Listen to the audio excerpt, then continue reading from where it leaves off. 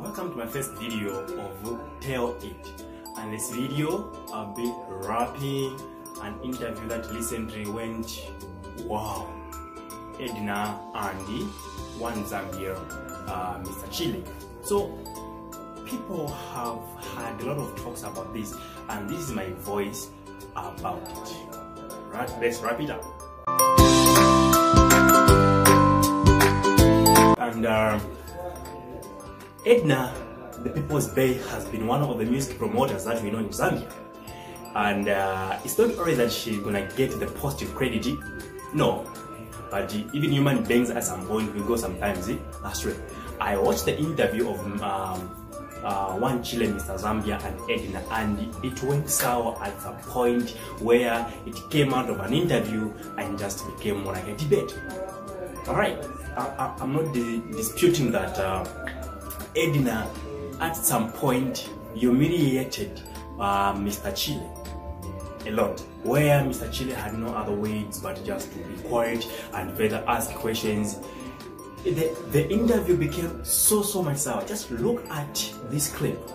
Why did you decide to start touring within Lusaka first? Because I knew that Lusaka is big. It has like let me try to see like response to and quite right. I came here in Lusaka and I've tried my best. But you know what's happening? It's like everything good doesn't start from Lusaka. It starts from especially then it comes. That's why I said that. So I feel like you're skipping a stage. In Copperbelt? Yes. Let me just say, in Copperbelt I've tried. Like I can't say but Mr. Zambia started becoming so much uncomfortable, right? Even just responding to Ednah's Ednah questions. Because some questions were out of line and some questions were not pointing to an upcoming artist. Some questions were pointing as if the person has already been in the music industry for some period of time, which is quite wrong in this case. She made a mistake and she just has to admit that. Look at the other clip. Well, let me tell you, if I want to help you, I'll give you an option to say, pick who do you want to work with. I won't impose it, because just because I love Diamond Platnumz, I won't say, because I love Diamond Platnumz, you should do a song with Diamond Platnumz. I will ask you, Chile one, I want to help you. Who do you think you would work best with? Who's your favorite artist in Zambia? I love all of them. Your favorite? I love all of them. Jaco. Yeah? Jaco. Okay. But because I know you, wait. Okay. Jaco, because even though you said you do a song with Jaco, yeah, definitely it won't work because I've already seen the collabo. Just here, it cannot work. Who says that? Let's continue. Like it. You get it?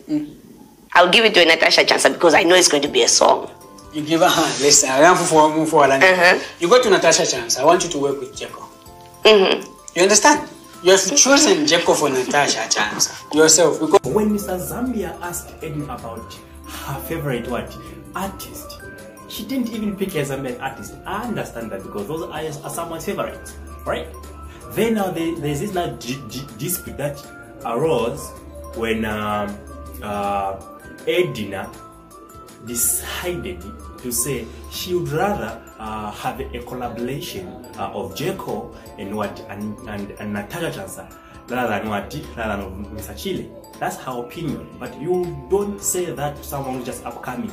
You deteriorate them, you break them down, you make them feel like they can't collaborate with anyone as high as that. Alright? There's nothing wrong with collaborating with an already existing artist, because that's how we are. We always need someone in life to lift us up where we are. We need always a mentor. We always need a motivator. Mark 2 is a motivator. So what's wrong with it? Chile collaborating with Mark 2. What's wrong with Chile collaborating with Slati? All these are music promoters, just like Ednah is. So in this case, I didn't even finish watching the whole interview because I felt so much pity for Mr. Chile as he's just an upcoming artist. How would you say something like that of, I would rather Jaco collaborate with Natasha than you? You know, just the expression from his face, you can tell. Just look at this, look at this. You can even tell that he was very, very uncomfortable at that particular moment because he felt so embarrassed that he wouldn't match up to the expectation of someone. So what a man tried to send the message today is that, hey, if you are a music promoter, we all need someone at some point. Even you as Ednah, you reach at that point, not because of coincidence, but because there were people who were willing to push you.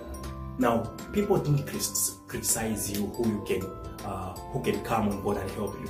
No, we all need someone in life, and do your promoting of music, we love your business, but never, okay, make people feel low about themselves. It's music, it's trying to make their living, but once you start putting negativity in them, that is wrong.